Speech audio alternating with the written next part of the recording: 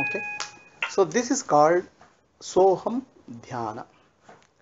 Soham is a short form for Shivoham. Okay, I am Shiva. When I say I am Shiva, Shiva is the infinite intelligence. Okay, right now what you know I am is a finite intelligence, small intelligence. You are a small reflection of that infinite intelligence. Now you are remembering that I am of the nature of infinite intelligence. Okay. So how can I become that infinite intelligence? So when your nervous system becomes silent, that silence of the nervous system is called Sharanagati or surrender. The silence of nervous system is called meditation. Then that infinite intelligence penetrates and operates through the nervous system. That's why you can say I am Shiva.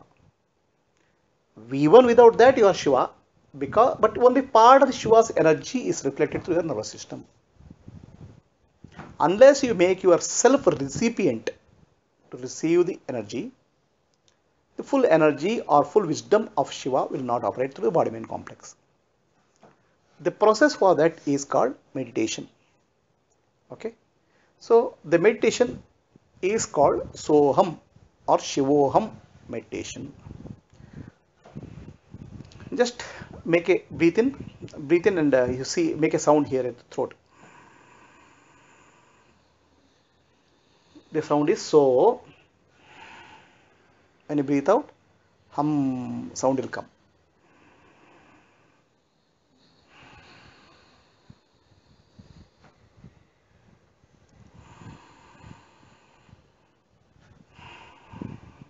Right? Natural sound. Okay. Yeah, open your eyes. So when you breathe in, there is a so. When you breathe out, hum. So, hum. There's naturally a breath is chanting a mantra called Soham, Shivoham. I am Shiva. I am one with Shiva. So that's a reminder for you, because mind keeps on wandering, drifting.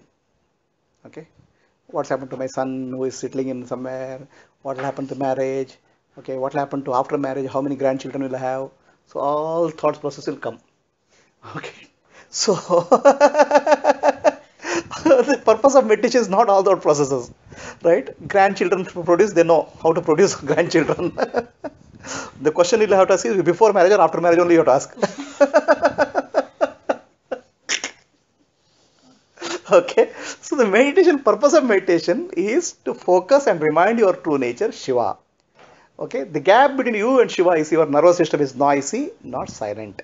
That's all it is. So you have to remind. The breath can be used as a reminder. Guruji, when you say you take a deep breath and the sound will come, do you have to make that sound or It is natural, no? It's a little bit if your throat constriction is there. you have to do it? No, no. Initially, I'm just telling you, the breath creates a soham sound naturally. Okay. After that, you don't do it. But I'm saying the breath, the focusing on the breath is focusing also a reminder for you, Shivoham, because otherwise mind will keep drifting. Oh, Shivoham, what will happen to my son? What will happen to my daughter-in-law? What happened to my all thought chain will come. So break all the thought chain and again focus on Shivoham. It is more important that you become Shiva than produce some grandchildren. Okay. Right. So that's why the breath is used as a mechanism for reminder. Okay. That's important. Then what will happen is the process of meditation. I'll tell you. How do you meditate? First, couple of times breath, you do a deep breath with the soham sound. Like that, you have to do a couple of times deep breath. Okay. Then let's say do it 10 times. Slow, deep breath with the Soham sound, reminding that Soham means Shivoham. The deep abdominal breath, very slow with Soham sound. 10 to 20 times you can do. Okay. Once you do that, your mind becomes deeply silent. Okay. Then switch over to natural breath. Stop forceful breath. Observe the natural breath in and out. Okay. So breath goes in, stomach gets expanded. There's a momentary stop. The breath goes out. There's a stopping of the breath like a pendulum. Swings in and out. Breath in and out. At each extreme, out it stops for a minute, a second, in it stops for a second. So you should observe this movement, and when it pauses there at out, the breath pauses for a moment. So at that moment, focus on that. Observe that. As you observe that, that moment of pausing will increase. Got what I'm saying? The breath pauses. There's a pause.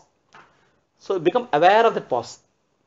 As you become aware of the pause, that pause becomes larger and larger.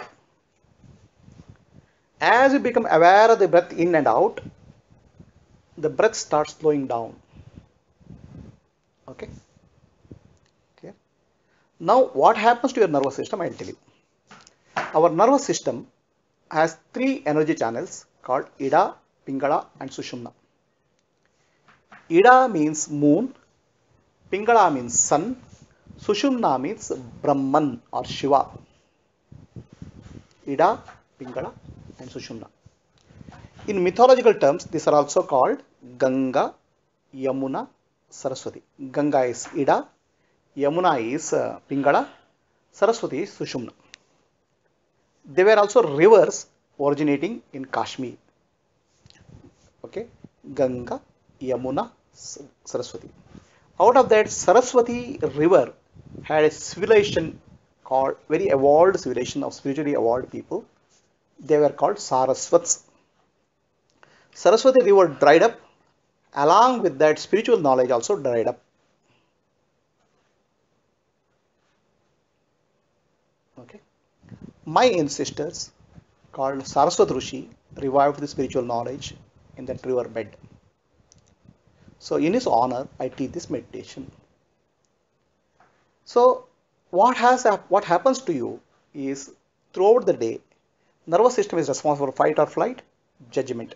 Then the energy will be flowing in Ida and Pingala. Nothing goes in Sushumna. Sushumna is dried up. Like river Saraswati is dried up. There's no energy flow within Sushumna. Okay. So when your nervous system calms down, the energy flows in Sushumna. This energy bubbles up in Sushumna in spinal cord. It bubbles up and it reaches the Adna chakra, the forehead region, the Sahasrara, top of the region, which are centers of higher consciousness. You got what I'm saying? Day-to-day operation, it will be flowing in Ida and Pingala, but when you start meditating, the energy starts flowing in Sushumna. That is called Kundalini. And it will happen, it's a very natural process. Okay. So, when does the energy enter into Sushumna? When the pause is there, right? Between two breaths, the pause is there. Between breathe in and breathe out, there is a momentary pause. During that period, energy starts entering into bubbles into Sushumna. So it starts reaching Adna and it starts reaching Sahasrara.